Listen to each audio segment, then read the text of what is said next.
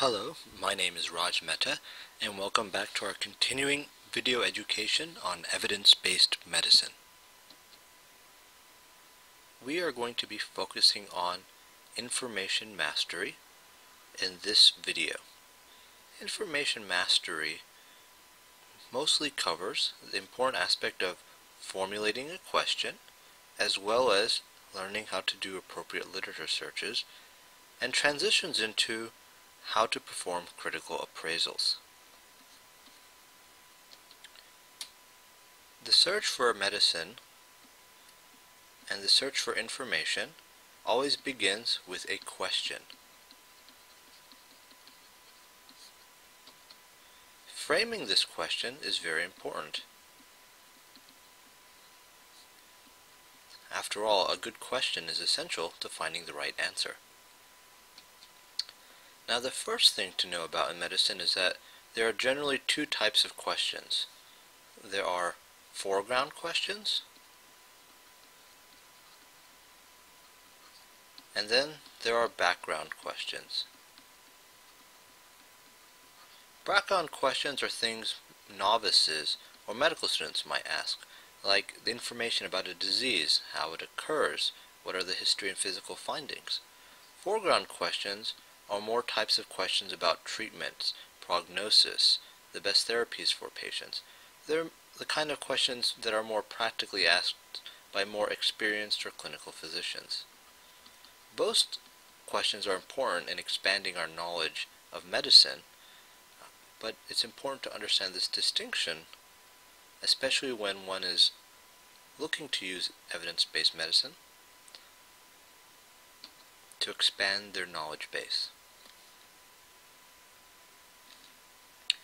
When we're asking a question, there is a general format that is used. It is known as PICO, P-I-C-O.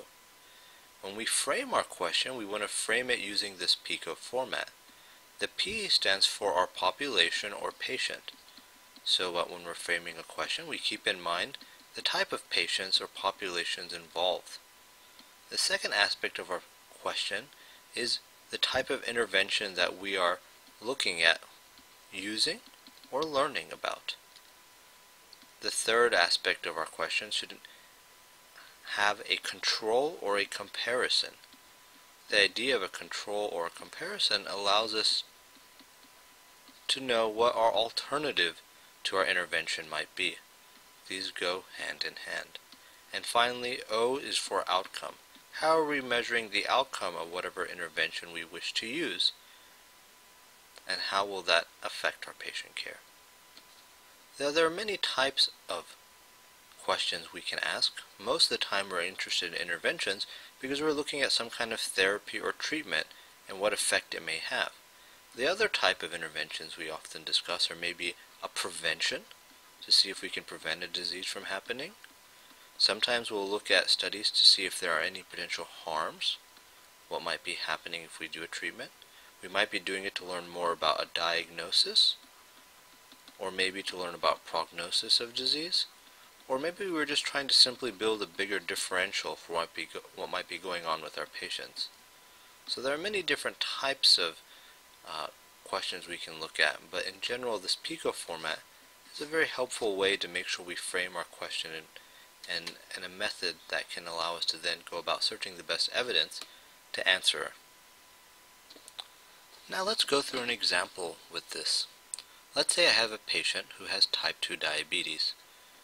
We'll say they have diabetes mellitus type 2. And I want to know what's the best way to treat a patient with diabetes mellitus. Now, first of all, what kind of question am I asking? If I'm asking about treatment, this is more of a foreground question. If instead of treatment I want to learn more about what is diabetes, what does that mean, then that would be more of a background question. I could learn about it's caused by elevated blood sugars, and there's type 1, and there's type 2, etc.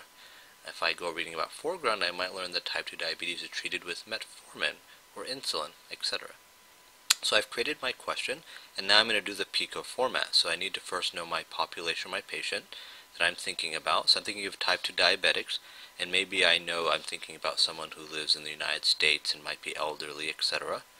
Then I'm thinking about an intervention. I want to know what kind of way should I be trying to treat this patient? Should I be using oral medicines like metformin or insulins? And then I have a comparison. The comparison might be doing no treatment at all. And I want to know the outcome. I want to know, will my patient live longer? Will they be more comfortable? What are the things I'm measuring? Once I have this frame of a question in mind, I can then begin doing a search to find out an effective way to answer my question.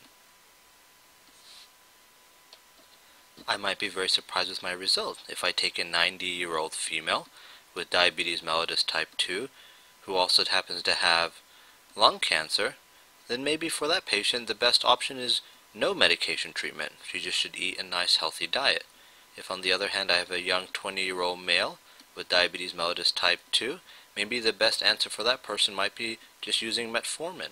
Or maybe I need more details. Maybe I need to look into the state of their diabetes, etc. So as you can see, the answers can vary greatly based on the situation of my patient, but searching for those answers can be done more easily by having a clearly framed question in mind that can then lend itself to me getting answers that are more easily applicable. Once we have our question in mind and framed, we have to begin by searching through evidence to find out what is the best answer to our question.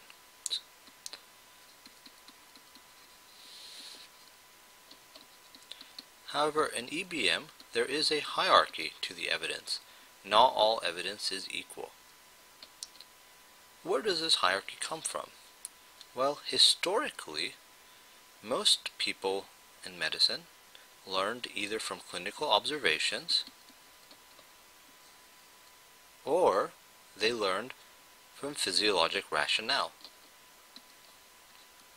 Although these two medicines are historically responsible for the great majority of our human history and the expansion of our knowledge, and they are extraordinarily important toward becoming excellent physicians, they have their limitations. Clinical observations are often done with just a small sample size. They're often unsystematic. Because of this, they're liable to be confounded by issues with placebo effect or natural history, and aren't always the best and most reliable way to get answers. Physiologic rationale, although they can give us lots of information or potential interventional effects, can occasionally be very wrong and don't always work in the real world as opposed to the laboratory. As a result, we try to use a more reliable method of evidence based on trials. And this has a hierarchy. Now, the details of the hierarchy we'll get into later when we're talking about clinical appraisals, but we can briefly review this hierarchy. In general, the hierarchy of EBM, when we're looking at primary sources of clinical trials, usually places randomized controlled trials at the top, and as you can see, background information or expert opinion at the bottom. Now, this is all unfiltered or primary source information. And trying to navigate through all this information, like doing PubMed searches or looking at articles, can be very overwhelming. This is one of the challenges of EBM. The usefulness of any question we ask or the information we want to find is pretty relatable in terms of the validity of the information that we find, the relevance to our question, inversely proportional to the work it takes to find it. And for many people, although we have this useful hierarchy of EBM, attempting to search for all these things causes so much work that finding the information is often not very useful. So despite having a well thought out question, they don't always get the information they need. Fortunately, this problem with searching for information has to some degree been alleviated by modern technology. In today's practice, we still have lots and lots of unfiltered information as primary source, but we have lots of resources that give us filtered information that process some of this so that it takes less work to find the information, and it makes it easier to search for answers and look for the information we need. These sources of filtered information can be critically appraised articles, they can be topics, synthesis guidelines, systematic reviews. There are lots and lots of available resources. Most of them are known as POC tools or point of care tools.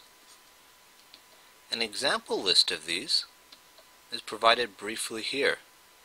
As you can see, there are many different types of tools that people can use.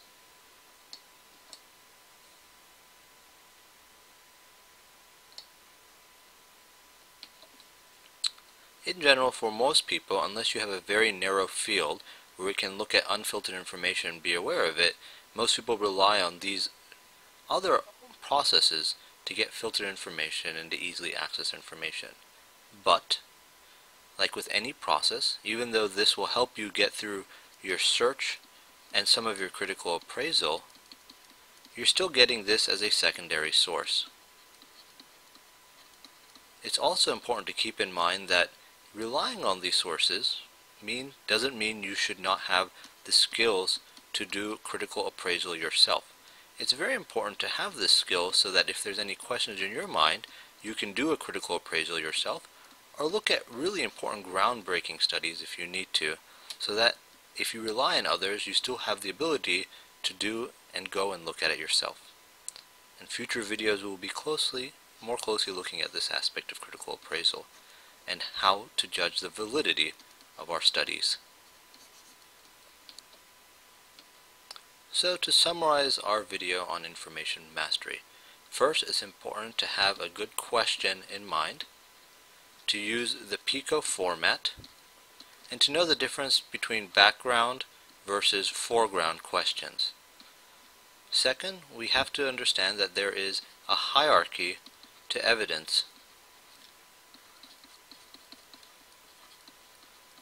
And finally, we have to realize that the search for evidence usually is helped and assisted by using filtered or processed sources that will often simplify and reduce the work involved to search for our question.